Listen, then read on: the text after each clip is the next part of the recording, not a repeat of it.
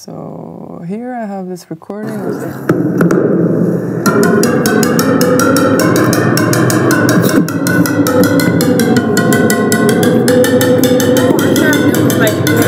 Actually, it's me playing in a terrace, and it was in Kazakhstan. But I remember the moment, and it was a really super touching moment. So, anyways, like it goes like mono and stereo. I like it that it shifts. That's cool.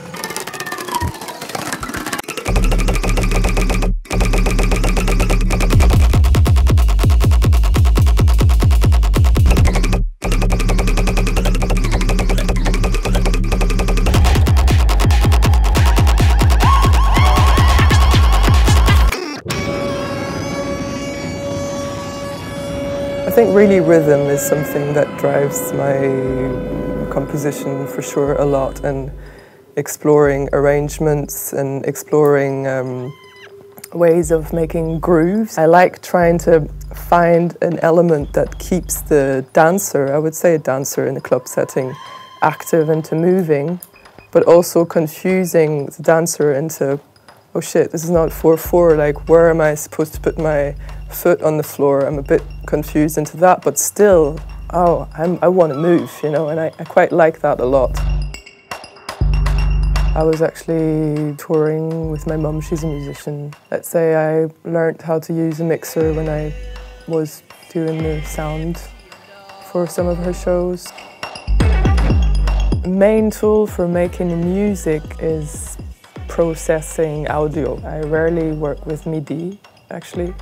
And it's always, that's why I use the word sound design, or if I find a tune interesting, I'll be like, oh, that's sound designy. I don't know if it exists as a word, but it's like, oh, what is this? And then comes this crazy sound that has nothing to do with the next one. It's unreal, but oh, actually it was based on a field recording, and then it has this end and release that like shifts and then goes into under the water into this and stuff. I'm like, wow, this is amazing. But yeah, can you dance on that? Let's try and find a way to dance on this.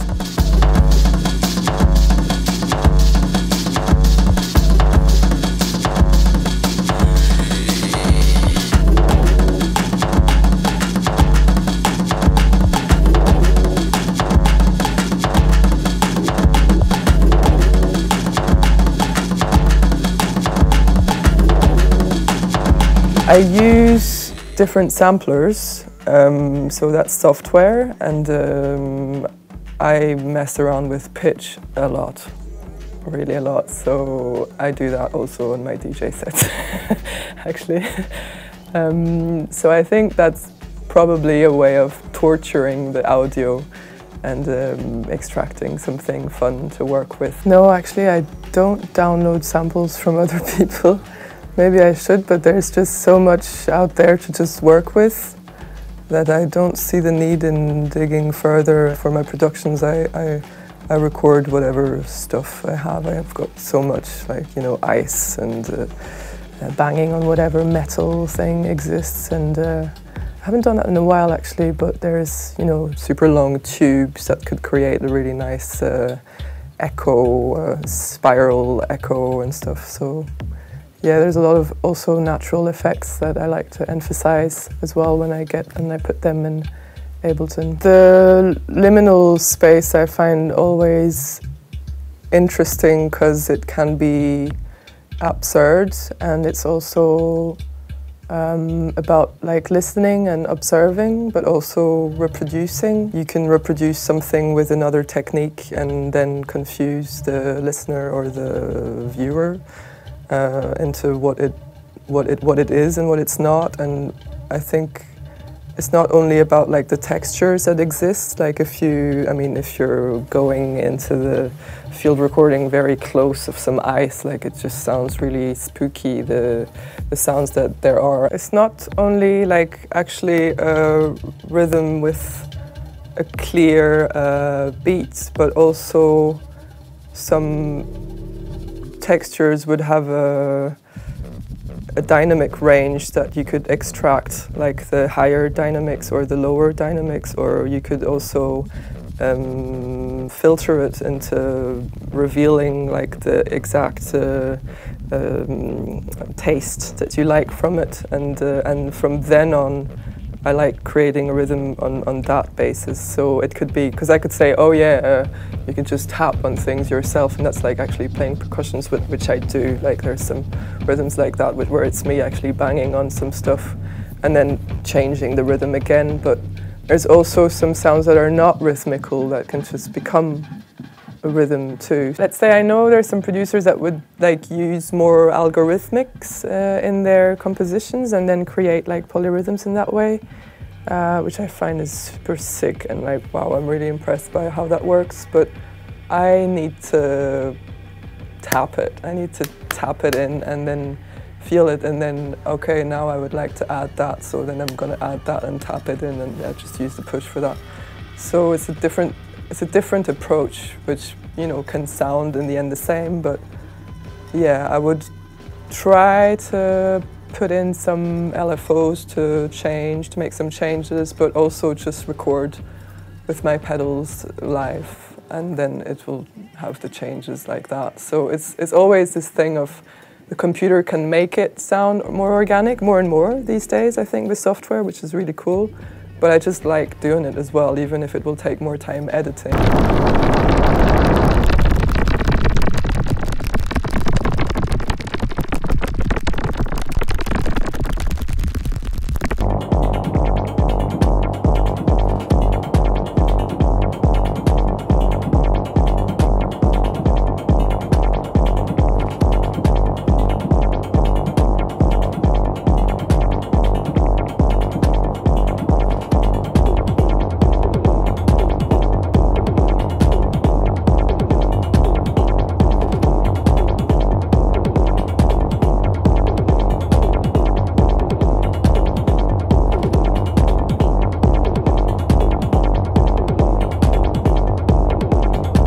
I got into that from a book that I found in the boxes that belong to my grandmother, and she's actually a very important character for me because she was an artist and engraver. She had just loads of interesting books, and one of them is about Inuit people. Which I thought was really fascinating, and it was somehow, yeah, kind of like a storytelling from her, let's say. That's how it started. But then I got more focused on the string figures exactly. String figures was really about this appreciation of folk, but also combining with modern elements, but in a respectful way, you know. We met 3 years ago at a female pressure event, actually, yeah. During Ableton Loop. And it was spring then. Yeah, I was looking for someone to collaborate with on an audiovisual album, and Ali started asking questions about it. It was an open call, and there were already a few people that applied and stuff, but then Ali just kept on asking the right questions, and it just flew into continuing. Zoë, she indeed was looking for a director or like video artist, I guess, to work with her at the audiovisual album or some of the videos. Then, but it clicked so well together. Then we did like 7 actually. All of them, yeah. All of them. So that was the first project. She, you know, like she came to me, like she had like a pretty clear proposal with a lot of like visual references. So that was like very inspiring also for me. I think that's also like why it went as it went in a way. Yeah, we continued it actually as a live show, and since she's as well a VJ, sorry, not DJ, it's kind of the same. Yeah. Well, then we continued playing live, and it's cool to play this thing we've been working on 2 years. Oh yeah. Everywhere very we can. Satisfying. So. The name obviously is from string figures, SFX, so it's, yeah, string figures unknown, but it's also sound effects, special effects. It can mean many things. Whatever, yeah, exactly. Has like, So we just launched this, so we can't say this is what we are exactly, but we've got a clear vision of what we want to do, which is mainly connecting different disciplines, collaborating with even more people, releasing objects or experiences, making it a space open for experimentation as well, and not being stuck into some structure that we don't feel comfortable or fit in, or feel free. I think, yeah, it comes also a lot out of like maybe, you know, this need of like, or this feeling of like not really fitting into one category, you know, and like because we like to stretch borders and try things and mix disciplines and so on. I think probably that's also kind of, so I think platform is indeed like a word that we have been thinking about. I'm not even sure the label like, you know, describes what it is. It's kind of also a hybrid. And it's also the idea of maybe work in progress could be a word, I'm not sure. But yeah, that's kind of what you do during residencies, for instance. Like we would also love to gather people and exchange ideas, etc. Always about connecting, like that's really our thing, like basically. Yeah. Xquisite Force. Well, that obviously refers to the Surrealists' game. It's kind of about the creative process of like making an artwork or like making something together by getting hints from the person that's been working at the basically like sequence before you, and then giving hints to the person who's gonna like work at whatever comes later. And then, but of course, because you don't know what has like the total that has been done before, it's a bit of a blind date, let's say, and that is what we like about it. Like the idea of really like going super experimental, trying things, less focus on like on the actual final output itself, but rather like being inspired by like these inputs that you get from the other artists. And of course, we are connecting people because the idea is indeed a bit like connecting sound artists, musicians with like video artists, visuals, DJing, live DJing, generative, like also different types of like the different ways of making video content, for instance.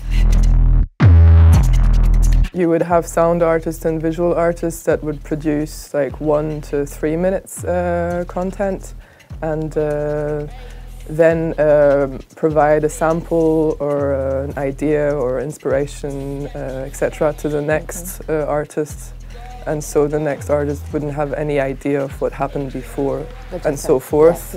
But little by little, exactly, it will become a narrative. Just the idea in general is indeed overlaying sound and visuals, maybe even like other disciplines actually later. We like this crisscrossing thing.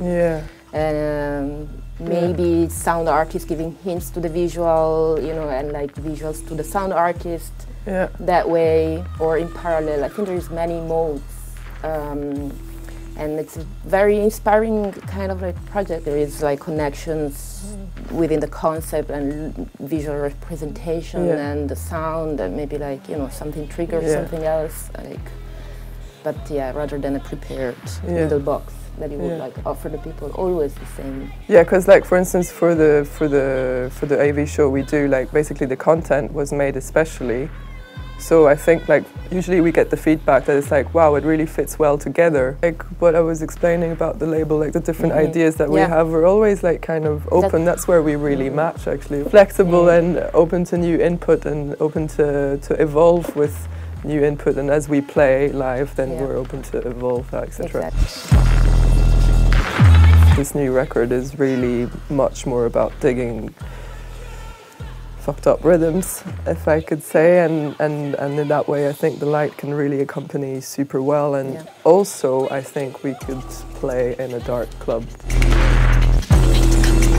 I think the AV show, when I play live on my own and when I DJ, initially was much more separated, but now it's really becoming very much not the same, but it's definitely my taste or my output. Like DJing, I find is incredibly fun, and it also inspires me as a producer to DJ and to be like, oh wow, I can mix that and that and that, and I try to mix as much. I mean, I try to have you know, 3 or 4 CDJs and some pedals as well. So in the end, like the setup is not so far either as my live set, so it kind of crosses over for sure. And it also, yeah, gives me input as a live performer and what could be fun to do on the next show, etc. So yeah, I mean, also the lives, like they always evolve, and whatever new thing I've been working on, I would just incorporate it and mess around with it. And when I will mess around with it live this time, if it works, doesn't work, then I might try to do it again the next time or not. It's not fixed, like that's boring. It depends. It depends. Club really can depends. be a good place for audiovisual lives. Yeah. It really depends. Depends even on the type of night, on the type of audience, on the general lineup, I think, because it is, of course, it has to do also with what happened before and what's going to happen after. Yeah, we do play together, but I also play quite a lot alone, and it depends on the space, obviously, and sometimes it's just nice to have dark and some light and just focus on dancing. And yeah, it can be quite attractive to just stare at the visuals, but usually people are actually dancing, like when we were playing the last time, so we're just dancing anyway. So I mean, I guess I'm also trying a bit not to... We don't like if they're sitting down, actually, because it could be like, oh, now it's performance. And sitting is a bit too serious. No. The next one we're working on now is with lights, actually. So we're working on a video for this album, States of Fugue. It's gonna be a music video coming out after the release of the album. All these talks about conceptronica and all this, you know, like kind of obviously this is pretty much what a lot of, I don't know, avant-garde or whatever producers are into, or artists, but I think it's fucking great because you're just an artist in the end, so whatever you want to express, then just do it. But then what is how the industry will work like that, that's something I think we should really like talk more about as well, you know, and exactly. I think we'd be up for setting up some sort of exchange about that also with the label, you know, to exchange about what model we could have, because there's no, it's actually cutting all of the models and it's great, but yeah, how can you make that happen with quality and people getting paid, you know? So I mean, most of the requests that I get from musicians, it's actually musicians really willing to push that and doing audiovisual and taking money out of their pocket. Yeah. Because it's not, there is no budget actually for that. I understand, like, costs are a lot, but still, that I think in a way the reason why we're getting all these lighting shows is also because of that. Because for venues it's much easier to get, like, to rent few lights than to actually set up a projector, and you don't need to have all the video content ready or whatever it is. But I think maybe the lighting kind of focus that, I mean, in past years has gone like pretty crazy with like huge installations is a bit of an answer to like that issue, like audiovisual, hard. Yeah, it's really questioning like the spaces where you can actually perform, and like a club has usually shitty equipment for whatever is not, I mean, exactly. If you don't have they probably have a Pioneer and mixer and that's it anyways. But beamer, projector. But yeah, for the rest, so it's trying to push the borders of all that, but also like the contemporary arts world, like it's such a totally different world, and already just like animation and sound is already totally different, so how to make more links, etc. But I think, I mean, the music industry can benefit of, like, you know, from all these interconnections. I think it's a good investment, just saying.